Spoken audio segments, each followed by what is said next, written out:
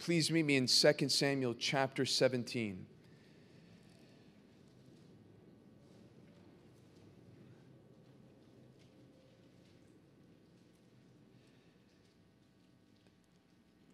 I hope you're okay to pray with me again.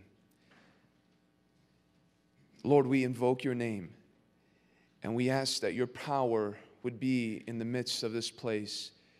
I thank you, Lord, for the precious saints who are able to be here. We thank you, Lord, for the saints who are watching. Lord, we ask that in this very moment, your word would come forth, and it would do what only it can do. As James says, that it would save us, not just in salvation, but save us from our sins. Save us from lies. Save us from temptation.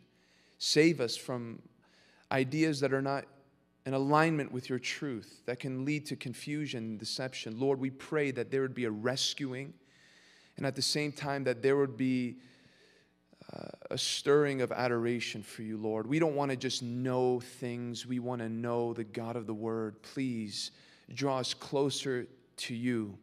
Help us, oh God, through this study, love you personally, and then reflect you closer and more accurately than we did before this meeting. We bless the name of your Son, and we ask that he would be glorified in this study. In Jesus' name we pray. Amen. Last week, if you were here, you know that our study concluded with Ahithophel's horrific advice for Absalom about how to better secure the throne that he sabotaged, his father's throne. And the advice that was proposed was for Absalom to violate his father's concubines publicly so that the nation would receive that statement, and that statement would be that a new revolution has arrived. A new government has been placed, and that it is the real deal. As aggressive and as audacious as such a move was, Ahithophel's advice is not going to cease here. It's going to continue into chapter 17. And what you're going to learn very quickly is that his proposal in these verses will prove to be more severe than what we learned last. But Ahithophel's counsel here is not the only thing that you and I are going to read of. There's going to be another set of instructions that are going to be presented. And it's going to be presented by no other than Hushai. Hushai, who is the secret friend of David, who is strategically in the courts of Ahithophel, and who has the plan to thwart the counsel of Ahithophel. We're coming to that point. This is a very critical chapter for David's life, for the kingdom of Israel, for the future of this nation. And what you and I are going to do as we examine these opposing views is that we ourselves are going to receive counsel. Meaning, as we look at these words, as we look at these instructions, these statements, these promises, we are also going to learn some things about our own walk with the Lord. Because the Holy Spirit obviously preserved the details of what Ahithophel had to say and what Hushai had to say for more than just a historical account or a colorful episode in the Bible. There's something instructive here. And I say that every single week to reassure you that when you come to the Old Testament, you're not just reading something for you to get some more data for a Bible trivia, okay? You're getting something for your walk with Christ. You're getting something pertaining to your worship for Him and how to navigate through this life as you represent His name. And you're going to find that, God willing, in these verses.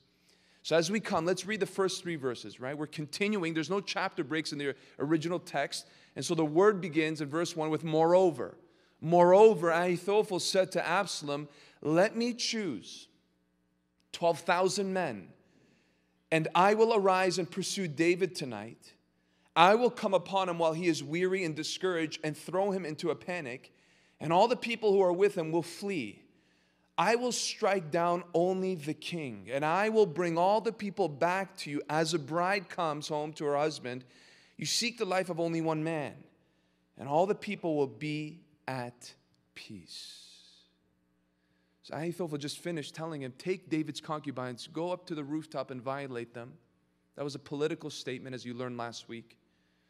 And now he continues because Ahithophel doesn't want to just sever the potential reconciliation between father and son. Ahithophel wants to eliminate David completely.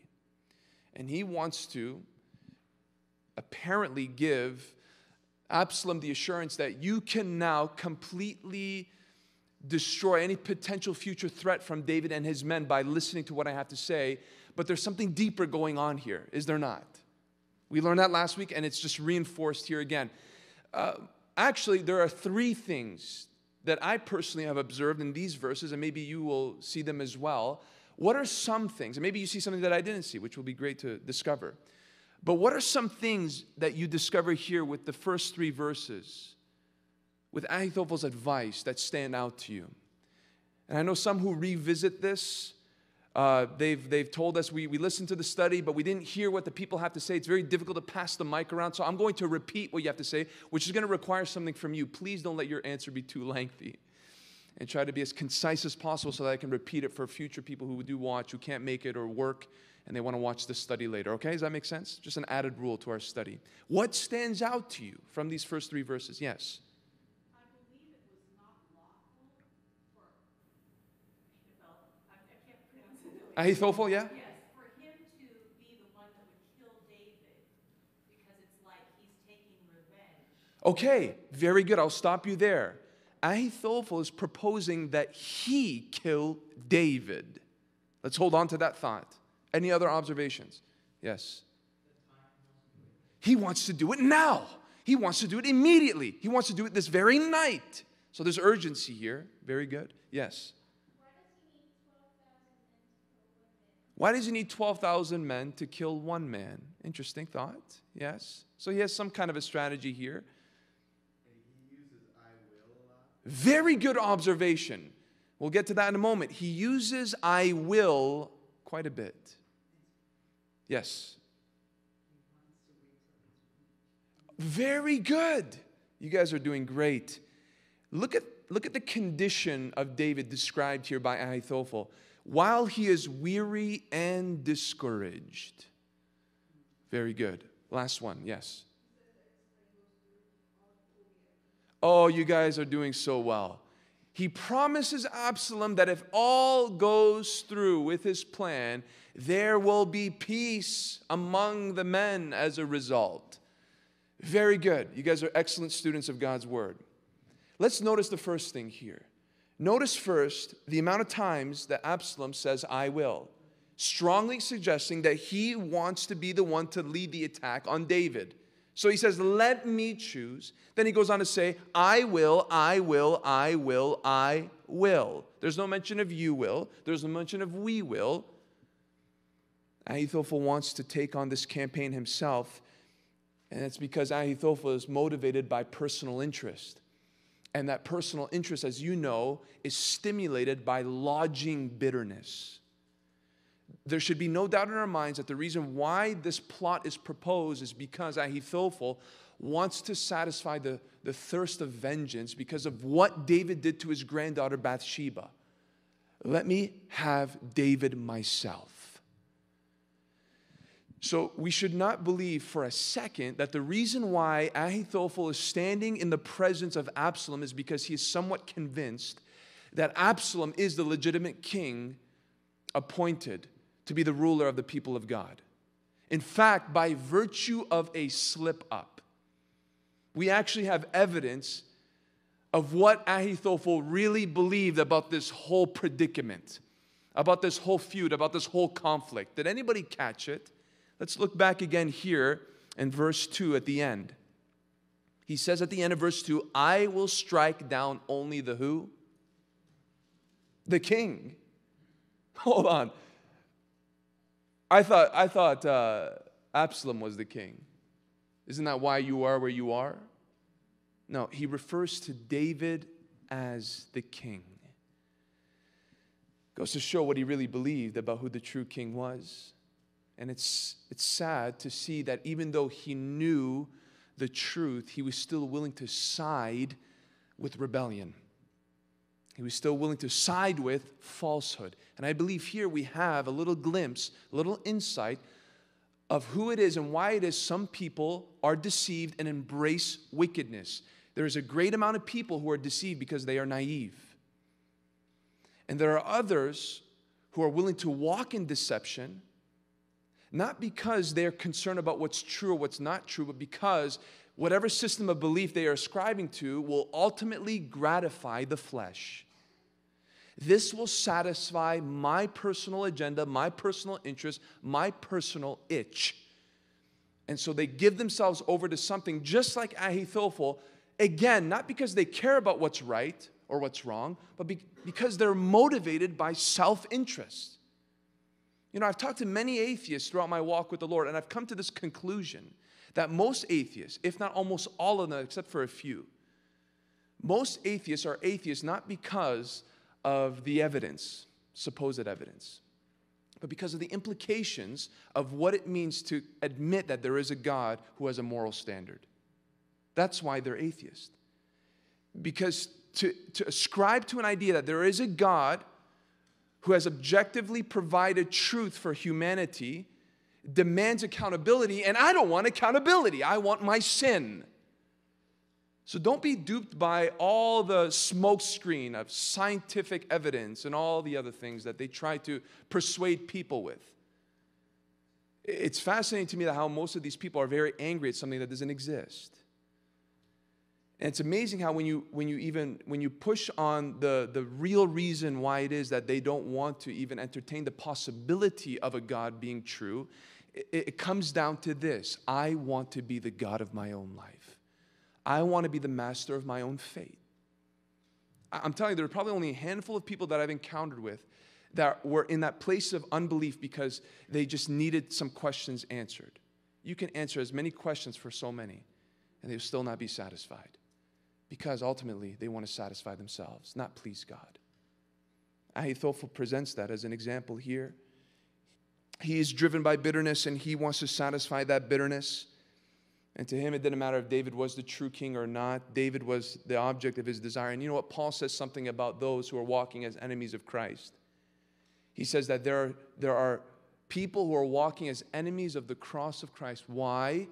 Because in Philippians 3:19, their God is their belly, and their minds are set on earthly things. Right? And that is why for some, no matter how much truth you give them, no matter how many answers you give them, no matter how much evidence you provide for them, they will not change. They will not budge because ultimately they are anchored in one thing: I want to please myself and not please this God that you're proposing to me. There's a second thing, and some of you have mentioned that we can't move forward here without acknowledging something that you and I have learned in the past few studies at this point of David's life. Look at the description of David. Again, Ahithophel wanted to attack him at this point because he knew that David was weary. He knew that he was discouraged.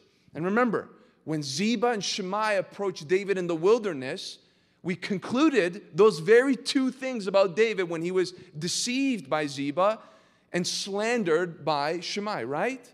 That he was emotionally dejected and he was physically depleted. And we obviously see here that that's confirmed by Ahithophel's human wisdom. And he realizes this is the time now to overtake him. This is the time now to come after him. And Satan is no different. Just to reinforce something that you and I learn about that. Satan is no different. He looks for an opportune time. He considers the whole man. You are spirit, soul, and body, right? And what we do with this body can affect what happens to our soul. And so the enemy considers the whole man, and he evaluates when and how to come and to pounce, right? And if it's true that discouragement is one of his sweetest opportunities for him, if it's one of the footholds that he uses and enjoys the most, then we have some insight of how to do warfare. We have some insight of know how to shield ourselves against his tactics and to help our brothers and sisters out in Christ. And here's the one thing I want to drive into your heart. Encourage one another often. Often. Guys, there's enough garbage out there. There's enough discouragement out there in the world, right? Let the house of God be a charging station of hope. Let that be what we should expect when we come into this place. So just lay off on the drama. We have enough at work. Some people here are not in Christian households. They have enough drama at home. We see enough of it on our YouTube headlines and all the things that pop up on our phones. It's all out there. May this place be an oasis. And what that will require, my brother and my sister, is for you to be filled with God's word so that your counsel and your encouragement can be laced with the promises of God. Because there's no greater encouragement than that. And at the same time, it will also require us to reveal our wounds from time to time. And to expose ourselves to others so that we can receive the sweet counsel of a friend. Scripture says that he who isolates himself, what is he doing? He's escaping all sound judgment. There is an importance in community, as you're going to see here. There's an importance of coming together. And if Satan feeds off of discouragement, then let's give him nothing to work with. Right? And one of the ways in which we can do that is by pouring out. It's such a small thing to do, right? It's such a small thing, but it holds dynamite power. It can blow away anxiety, blow away fear, blow away concern in just a few words. The ministry of encouragement. Oh, you may not be a preacher, you may not be a prophet, you may not be an evangelist, you may not be a musician, but everybody here can encourage, right? Ahithophel said, he's discouraged. Let's come now. Let's throw him into a panic before he finds strength and hope. Well, the enemy is no different. Please remember that. And please remember when you are discouraged, to escape that place, that state as quickly as possible. Find a way to encourage yourself in the Lord. Call a brother, call a sister, call a leader. Open your heart, pray with someone. And you will know lasting protection against the schemes of Satan. Lastly, another thing. Look at how Ahithophel mentions, as we heard from our sister, a promise if everything goes well according to his plan. And the promise was this: all the people, at the end of verse 3, will be at peace. Temptation always promises us some level of reward for our compliance with sin. Always. Whether that's advancement and promotion, whether that's lasting gratification, whether that's a peace of mind, whether that's material gain or escape from trouble. Whenever there is premeditated disobedience, it is always accompanied with false promises. Always. And the idea here is to see past through that. I mean, who would have thought that the death of a righteous man, of a faithful leader, would promote tranquility in society? Yeah, at best, a false peace among the wicked, but not the true and lasting peace that comes from reflecting God's justice and His law. So remember that. When temptation comes your way and you meditate on it, the reward that's attached to it is just as much of a lie as the temptation itself. Don't forget that. In verse 4, we read, "And the advice seemed right in the eyes of Absalom and all the elders of Israel." Well, we expected that. Why did we expect that? Because we know how chapter 16 ended. In the last verse of chapter 16, we are given a commentary about Ahithophel's counsel. It was godlike. It was highly esteemed. It was sought after. It was trusted. And so to see this response to this proposal is no shock to us. But what is a shock is verse 5. Then Absalom said, "Call Hushai the Archite also, and let us hear what he has to say." Why? You guys already made a unanimous decision. It's already settled. It's right. It seems good. And yet, all of a sudden, we see that there's this inspiration in the man's heart to seek a second opinion from Hushai, and so he summons him. Now, humanly speaking, this doesn't make sense. It doesn't. You have the best counselor, the top guy, who gave all the elders are nodding their head, they all give their thumbs up, and then something in Absalom says, well, it doesn't hurt to hear another perspective, so fetch for Hushai. Humanly speaking, it doesn't make sense. But when you put God in the equation, it really does make sense.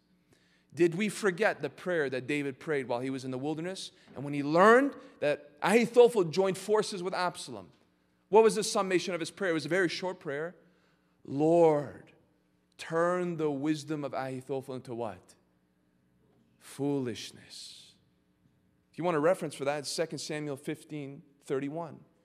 When David learned what happened with Ahithophel, his reflex was a cry, and he sighed a supplication to heaven, and he said, "Oh Lord, please turn the counsel of Ahithophel into foolishness." And what you're seeing here in verse 6 of chapter 17 is God answering that prayer. God is fulfilling what David requested. And here's the point that I want to make upon meditation. Prayer does the unexplainable. It really does. Prayer is a force that you cannot imagine, but you have every right to utilize if you understand what it can do to some degree.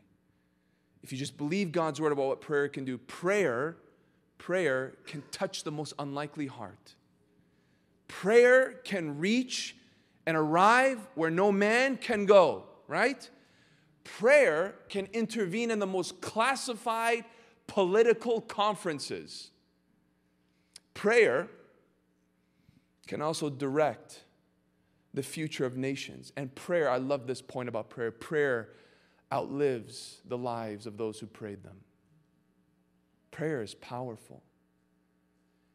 And I wonder if that is what the Holy Spirit intended to teach us at this moment, to connect what David prayed 2 chapters earlier to this moment, seeing the fulfillment of it, for you to realize at least one thing, that a man broken and shattered, wandering in the wilderness, praying, can effect the plans and the counsel of wicked men in high places. Yeah, well, that's Old Testament. God answered prayer differently. Then why did James use an Old Testament figure to encourage New Testament Christians? Elijah was a man with a nature like ours. And when he prayed, something happened to nature itself. I mean, if you're telling us that we're in a new dispensation and God answers prayer differently, don't use Elijah of all examples to inspire Christians to pray. A man who was also a prophet, who entered into palaces and courtrooms and who saw God do mighty things when he prayed. And you and I are encouraged to do the same. Another thing about prayer is that God remembered David's prayer. You might have forgotten that he prayed that prayer in chapter 15, but God did not forget.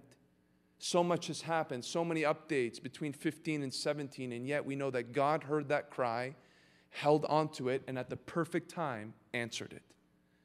God remembers when you pray. God holds on to you. You might have forgotten that you've prayed something. God didn't. This is how faithful the Lord is. And he does it for his glory.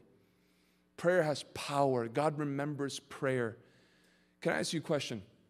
How many times did Abraham rescue Lot from Sodom?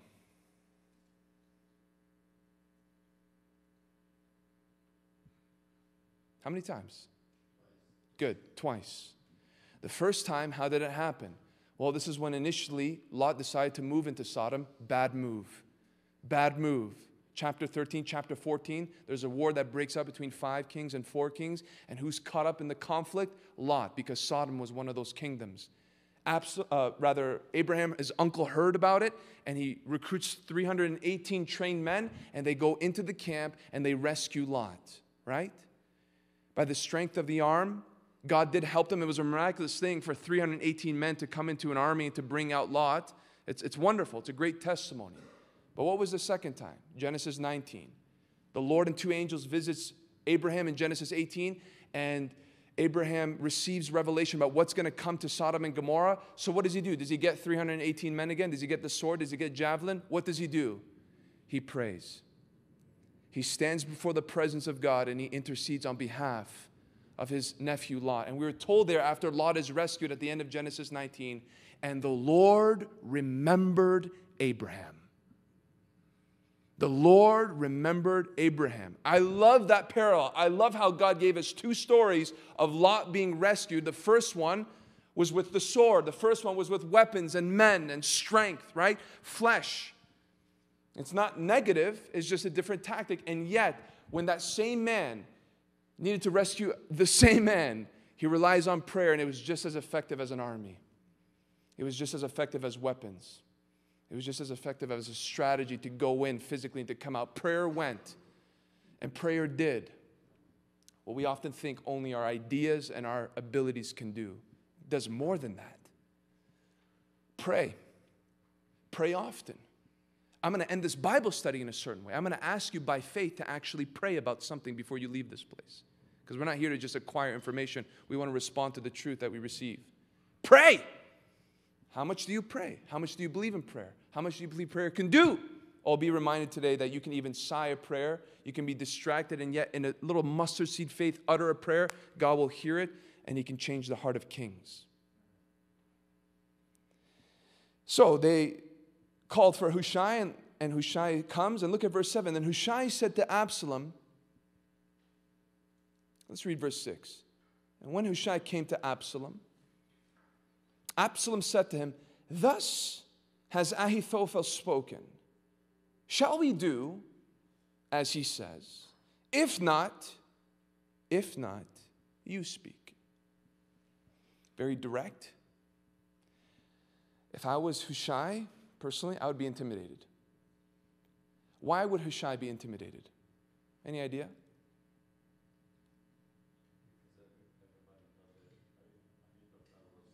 Okay, so you already had a consensus. Everybody agreed with what Ahithophel had to say. Yes, that is part of it. Let's add to that. When Absalom came into Jerusalem and he was met by Hushai's, long live the king, long live the king, was Absalom suspicious? He was suspicious. He's like, is this how you treat your friend? Is this your loyalty to your friend? And Hushai cleverly presented his apparent shift of loyalty without being too detailed. So some suspicion subsided, and here's the dilemma.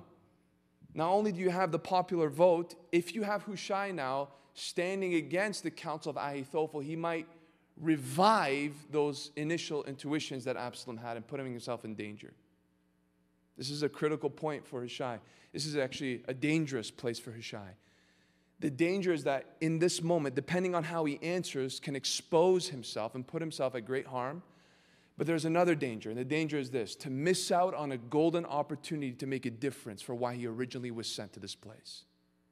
A very unique instance, a very unique moment, but the principle can be applied to believers and what they should expect in their pilgrimage. Believer, there will be times, if you're a person who really loves the gospel and wants to be used by the Lord, there will be times where you will be put in situations in which you will have the opportunity to speak up, and it might cost you something to speak up. There will be times where you'll have the opportunity and you might be the only source, the only voice of reason to oppose evil and to propose God's view, God's will, God's truth on a matter, whether it's controversial or not. And in those decisions, you have to make a choice before you make that choice. And that choice is, am I willing to do this no matter what it costs me? Now, we've all been in those different situations, I'm sure, in the past. If you walk with the Lord long enough, even in the early phases of walking with the Lord, you felt the pressure to remain quiet while there's falsehood being presented or blasphemy being uttered, whether that's at work, whether that's in the classroom, whether that's at the family gatherings. We've all felt the intimidation to just remain quiet and let it pass by, although you know that you must say something. Can I give you a word of encouragement to help you overcome those hurdles if you're visited by them again? Right? Ask yourself this one simple question. It's very simple. And train yourself to ask this question when you walk into the places that God has placed you. Why am I really here? It's not deep, but it's really helpful. What is this all really about? Why did God in His providence put me here with this opportunity for this season at this time? What is it? Is it like Hushai? Hushai was sent by the king to go there with a specific duty. Do I have the heavenly mandate of the gospel in the forefront of my thinking? Or are my goals and are my pursuits muddied with temporal causes and rewards? See, oftentimes the obstacles and the hurdles to our witness have to do with things tied to the stuff under the sun. Reputation, preservation, promotion. And this is a very important word of advice here and exhortation, where now we're seeing companies asking you to use certain pronouns, certain titles for things that are obviously and blatantly a violation of God's word. So be encouraged by this, right? Ask yourself this: what am I really doing? What is this really all about?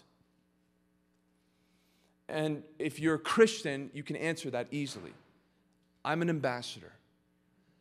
I am a representative of the Lord Jesus Christ, and my purpose in life is not to be prettier, not to be more in shape, not to have a more comfortable retirement, not to make as many friends as possible, not to be a successful person. It is to preach the gospel. That's your goal in life. No matter what you do, what your gifts are, that is ultimately the reason why you're here. And if you can convince yourself of that over and over, I'm telling you, it will energize a holy boldness. Because if that's your purpose, then it doesn't matter what happens here. It doesn't matter what happens to you.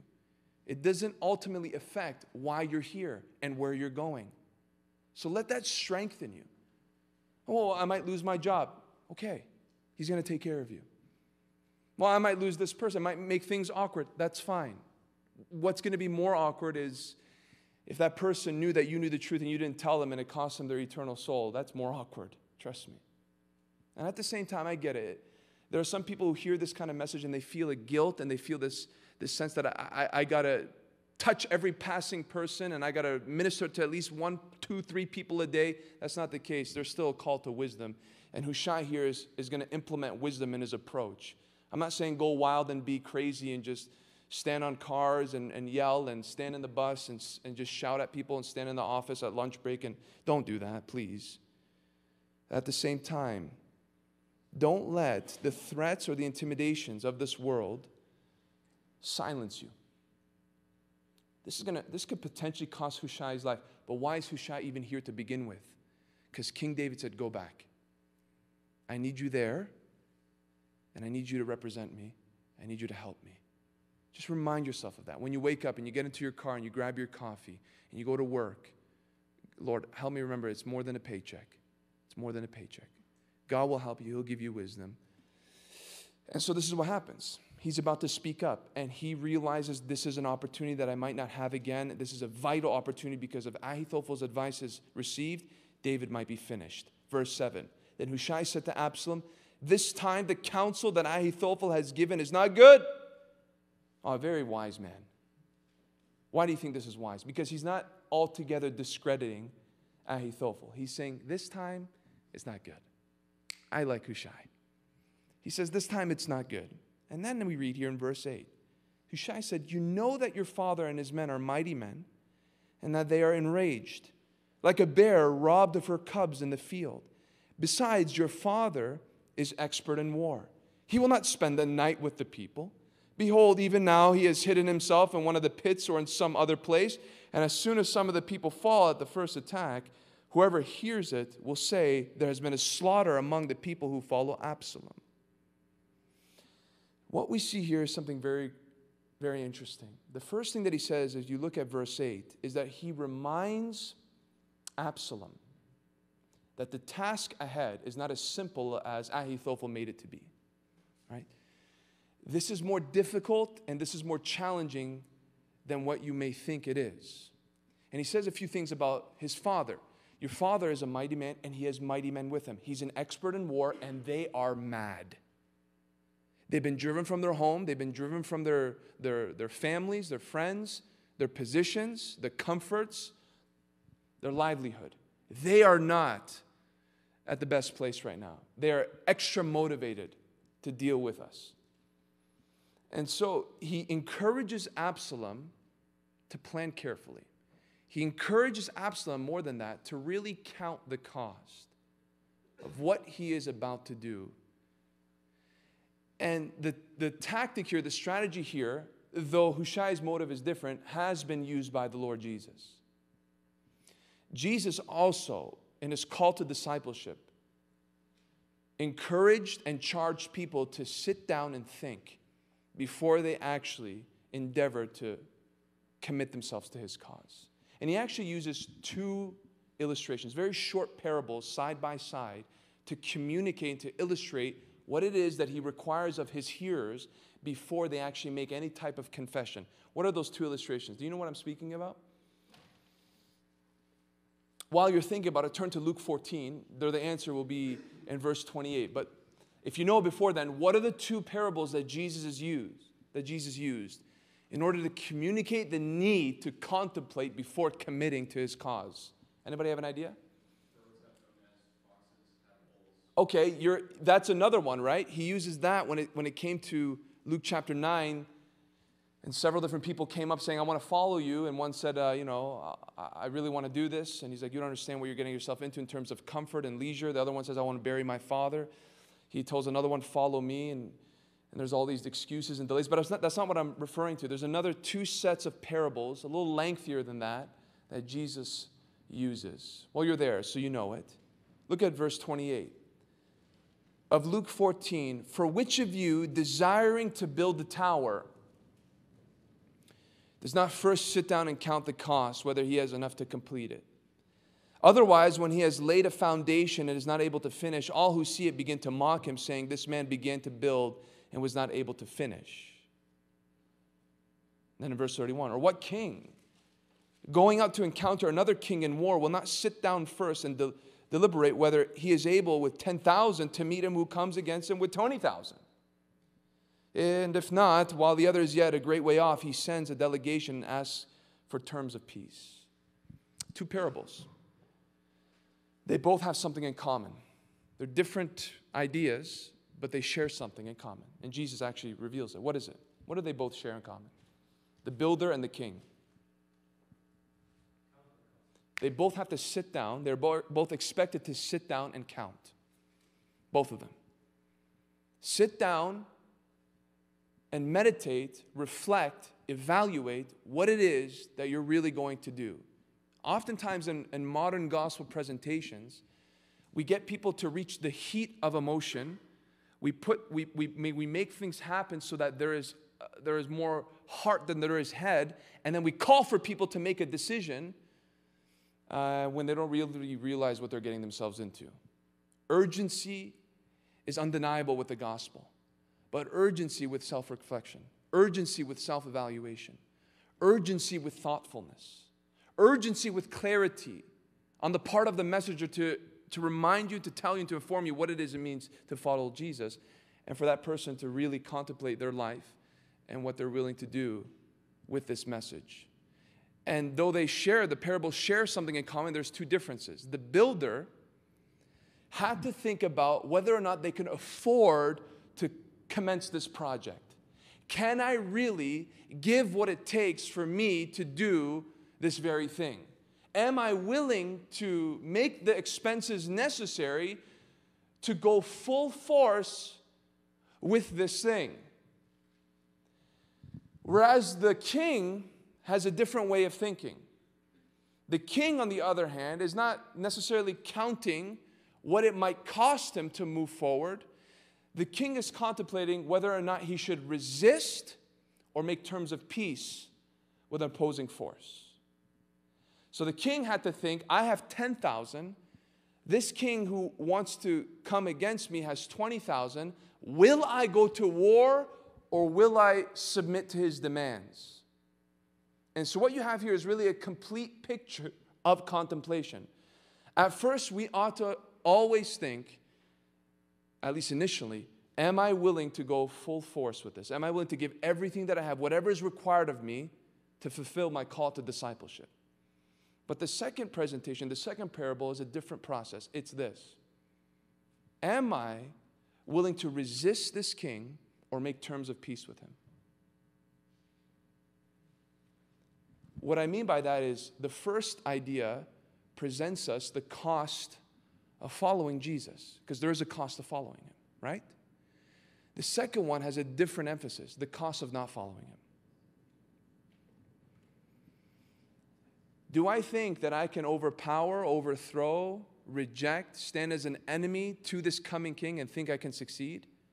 Or will I bow the knee and surrender before it's too late? There is a cost of following Christ. There's a greater cost of not following him. And the person who hears the gospel should think about both paths. Am I willing to pay the price to follow the Lord? Or am I willing to pay the price to resist him and reject him, to have my way? And Jesus' plain description here shows that that's a failing idea. Because this king has 20,000, you have 10. You will not be able to overcome. He will be king, he will be Lord. He will receive worship, whether you give it to him or not. Ahithophel didn't present that kind of argument. Hushai does, and he says, Absalom, realize what you're up against and really think about it and plan accordingly. And then he goes into verse 9. You heard it. He makes a different emphasis. He reminds Absalom now of the planned counterattack that is prepared by David and his men because they are experienced warriors. And if Absalom is not ready, the men that will be sent out with Ahithophel will be taken by surprise, and they will have consequences for the morale of the rest of the people who are on his side. And so Hushai is reminding Absalom what you and I need to be mindful of concerning our foe, right? The principle is alive and well for us. Though this is specific to a context, the principle is still applicable. We have an enemy, we have a foe, and he's not inexperienced. He's not inexperienced, and listen, he is not unprepared to come against the people of God from different angles. And I'm afraid that people who believe in spiritual warfare, because it's a scriptural thing, don't understand the mechanics of spiritual warfare. It happens all the time. Paul says we do not wrestle against flesh and blood. And that's where many Christians fail already, because when they experience certain trials or persecution or irritation from fellow professing Christians, what do? They fight against flesh and blood. You're already lost at the ABCs of spiritual warfare. If you can't see past the understanding that we don't wrestle against people, we wrestle against cosmic powers, spiritual forces, principalities in high places. If you can't get that, that's the ABCs, and there's more to that. And here's what Paul says, and you know this verse very well. He tells the Corinthian church in 2 Corinthians 2, and he says in verse 11, so that we would not be outwitted by Satan. So that we would not be outwitted by Satan. Why? For we are not ignorant of his designs. So Paul expected Christians, not just pastors, not apostles, not prophets, Christians who go to work, who make a living in humble ways. You are not ignorant of Satan's designs, right, Corinthian Christians? Okay, what was the context in which Paul said that? Anybody know? Why did Paul say that at this point in 2 Corinthians chapter 2? Let me remind you. 2 Corinthians chapter 2, this is his second letter to the Corinthians.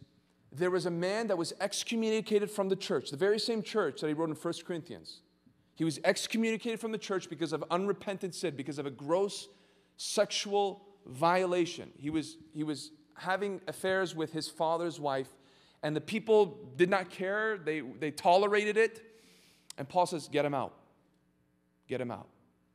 Which is important, because for those who believe that Christians can be possessed and that it's the spirit of lust that comes over you, Paul didn't say, I'm going to cast that demon, that spirit of lust out of that man. He says, no, he needs church discipline, he needs to go. Just throw that out there for whoever might be watching. And so this man ends up leaving the congregation, right? The people were obedient to Paul's authority. But in 2 Corinthians chapter 2, you learn something. You learn that the same man repents. And the same man is broken over his sin, and he's seeking forgiveness. He's seeking reconciliation with the very same church that was faithful in confronting his sin. And Paul is urging them, forgive him. Paul is urging them, please restore him. Reassure him of your love for him. And then he throws in that verse, for we are what? We should not be outwitted by Satan, for we are not ignorant of his designs. I want you to think about how conniving the devil is. When the people were willing to let the man remain in his sin, Satan had victory to some degree. Satan would have enjoyed destroying that congregation by allowing a little leaven to leaven the whole lump, right?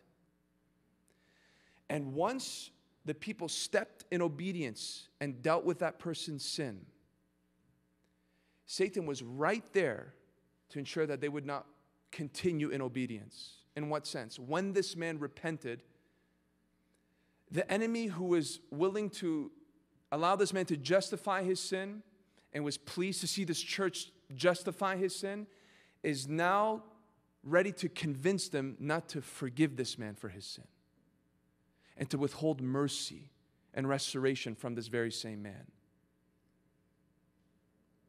So his schemes were right there every step of the way. When the sin was tolerated, in some way he was there. When the sin was repented of, and this man was broken over his sin, he was right there to make sure that this man would not know the forgiveness of Christ through the people of God. He's very, very conniving.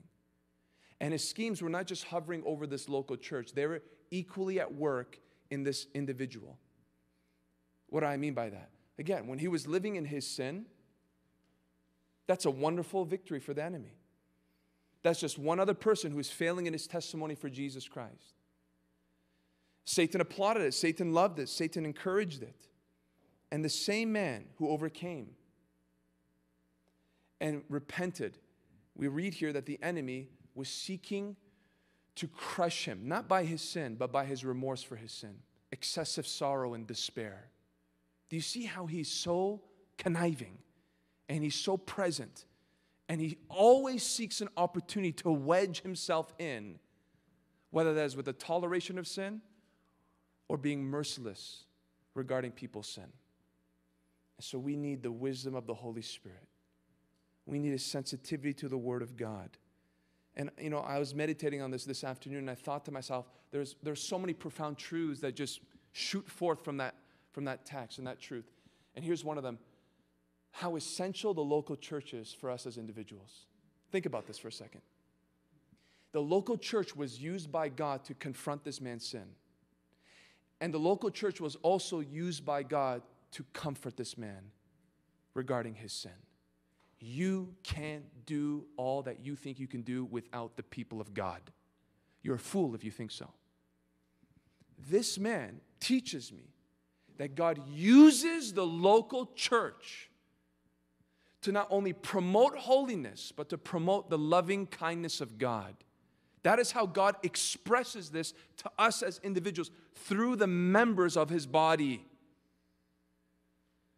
And this man would know that. He would know the loving rebuke of God's truth through the people who uphold the truth, but he would also know the balm of healing from the very same people when this man learned his lesson, turned from his wrong, and fell into their arms. It's the church, the local church. A healthy, God-fearing, wise church is so necessary for each of us. Never forget that. Never forget that. There are many people who want to make many decisions about their life, moving here, taking a job there. Can I ask you something? In your decision process, in your thinking, is there any place, or what priority does the local church have in your life? I'm so encouraged when I meet people that say, we feel like God is calling us here, and in the very same breath, there's a local church that preaches God's word faithfully, that has godly people who want to imitate him, and we're so excited to be part of that community. Like, that's how Christians think. We don't go places and move places and do things for just the same reasons that the Gentiles do. That's not how we operate, right? Another thing I'm just throwing out there. So what happens? We see that he reminds him of the strategies of David. And we also have to be mindful of the strategies of the evil one. Now let's come here. We're closing very soon. In verse 11 of 2 Samuel 17, it says, "But my counsel is that all Israel be gathered to you from Dan to Beersheba, as the sand by the sea for multitude, and that you go to battle in person. So we shall come upon him in some place where he is to be found, and we shall light upon him as dew falls on the ground, and of him and all the men with him no one will be left." Okay, this is where we see a strong contrast between the counsel of Ahithophel and the counsel of Hushai. What stands out to you in the concluding remarks of this man?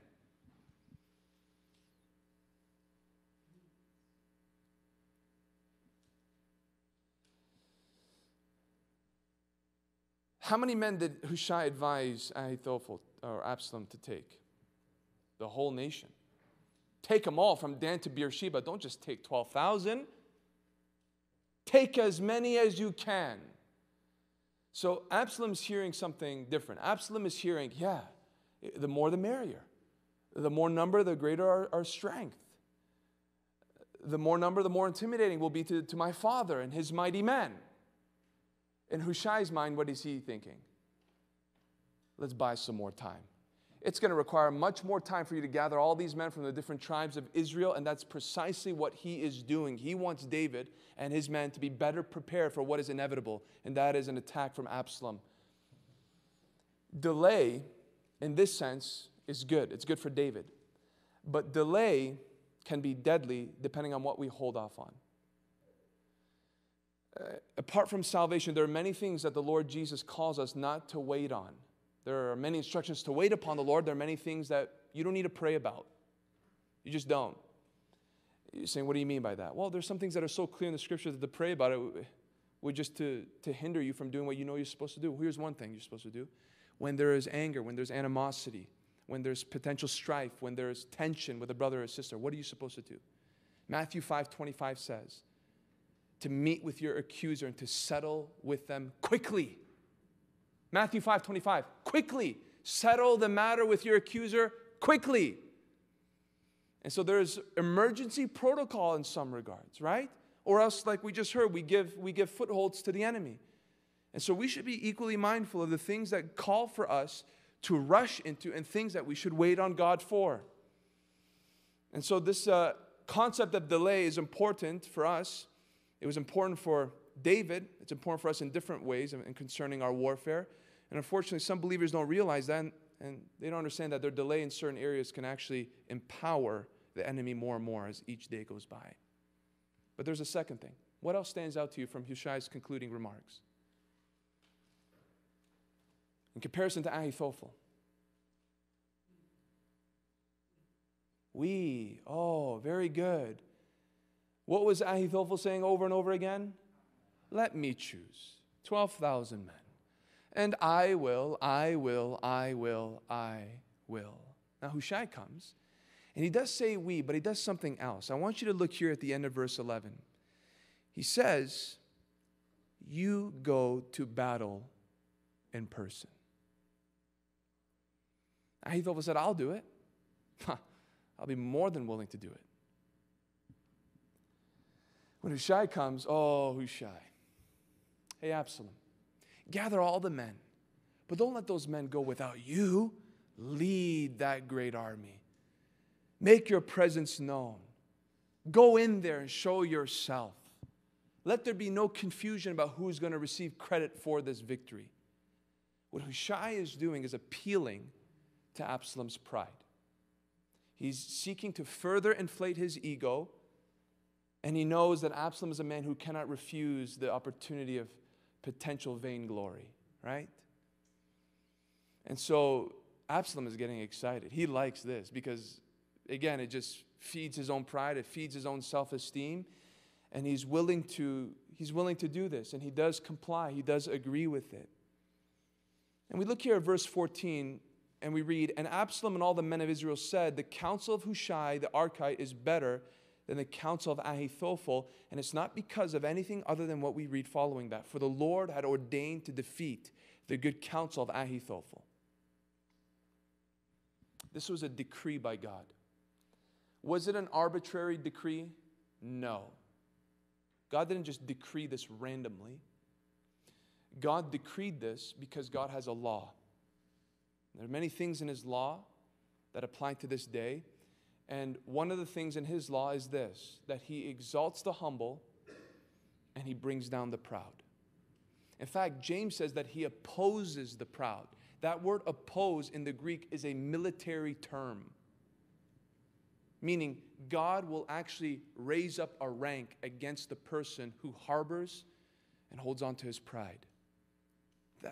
That to me is one of the most frightening verses in the New Testament. Do you know why? Because I already have the devil fighting against me.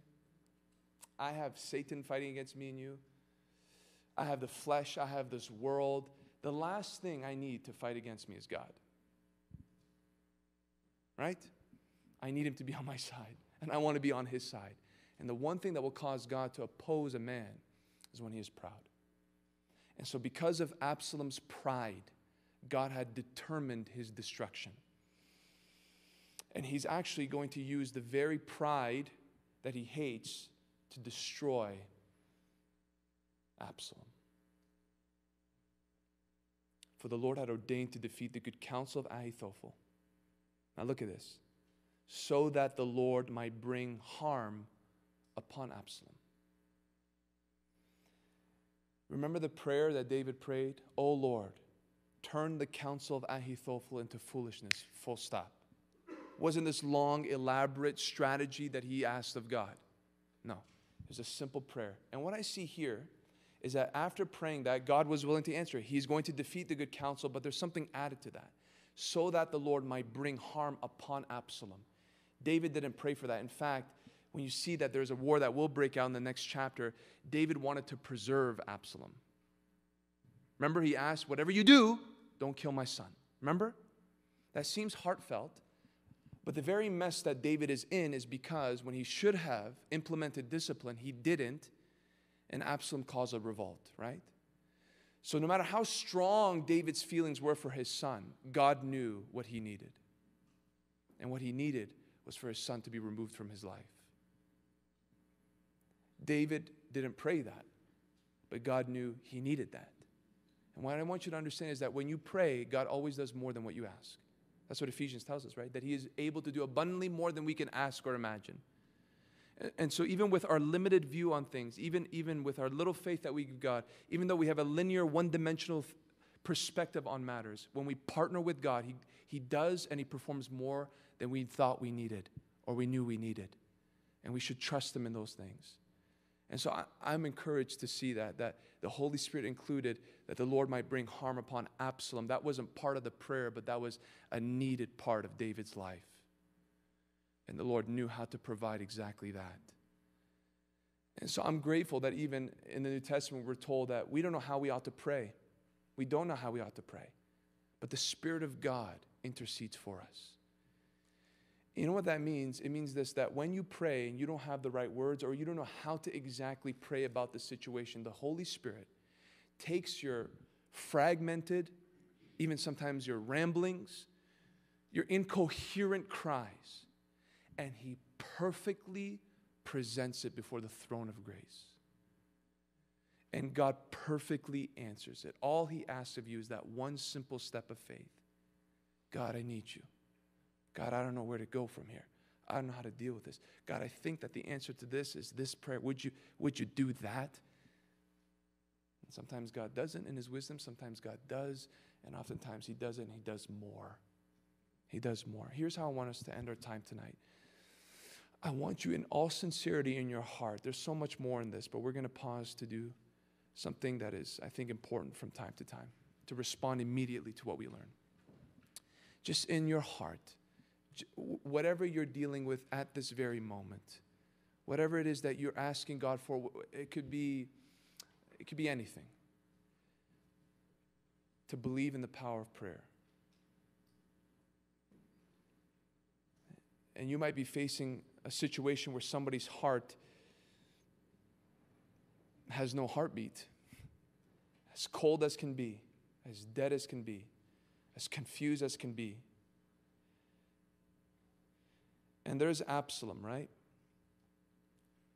He had no reason to ask for secondary counsel, and yet he did. There's something inspired in his heart to reach out. Yes, it was for his discipline because he was unrepentant, but let's pray the way Abraham prayed. Not for the destruction of those that we care for necessarily, but for their redemption, their rescue, their deliverance. And God will remember your prayer. He will. So in this very moment, I'm going to ask you before we sing a song, before anybody even comes up to play, to believe afresh in the power of intercession, in supplication. Say, God, I might be tired. It might be the end of a work week. But what I heard, I believe. And I want to present this to you and trust that you will remember this and that you will bring it to fruition. Can we do that? I'm going to join you. I'm going to put my microphone down. And I'm going to sit in that pew and do that very same thing. Come up here and call for us to worship together.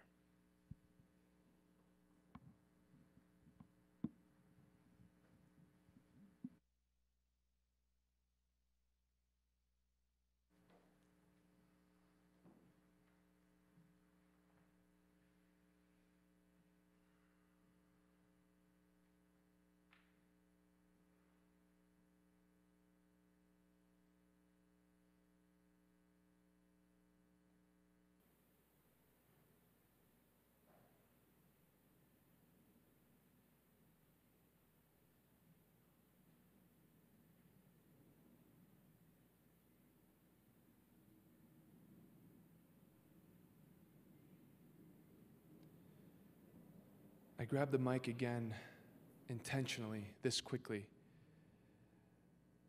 to encourage you that you can pray short prayers and they are just as significant to God. Scripture says, rejoice always, pray without ceasing, give thanks in all circumstances, for this is the will of God in Christ Jesus for you. Make it a habit to pray always, as you walk, as you drive, as you work with your hands, as you type on your computer, to remain in communication with your Heavenly Father. I'm going to ask the worship team to come and help us, lead us in a final song.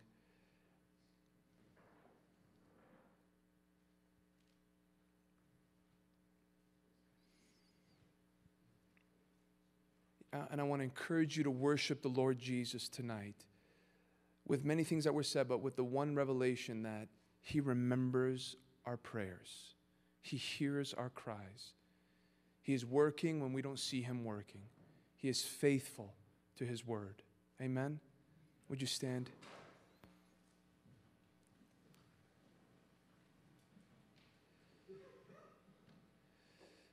And Lord, we do pray together now, thanking you for your goodness. And we ask, oh God, that you would be exalted as we end this night in your presence with God's people, thanking you for the truths that were laced in this chapter.